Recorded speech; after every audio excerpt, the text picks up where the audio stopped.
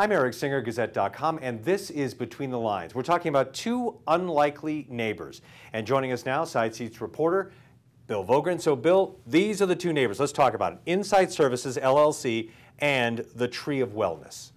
Insight Services is a mental health and substance abuse counseling business.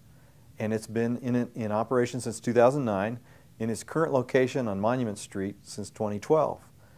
And it was surprised to learn that its new next-door neighbor would be Tree of Wellness 2, which is a medical marijuana dispensary and grow facility scheduled to open in a month.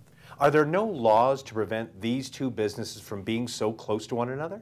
Turns out there's not. There is a city ban on medical marijuana dispensaries being within 400 feet of substance abuse treatment facilities that are 24-hour care. Insight Services is outpatient only, so it doesn't qualify for the 400-foot buffer. All right, you talked about the reaction from Insight Services.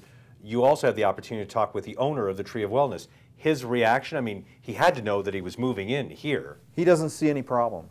He thinks that it's just fine that his business, which is not open to the public, you need a medical marijuana card to even access the place. He thinks it's fine that it's next to Insight Services.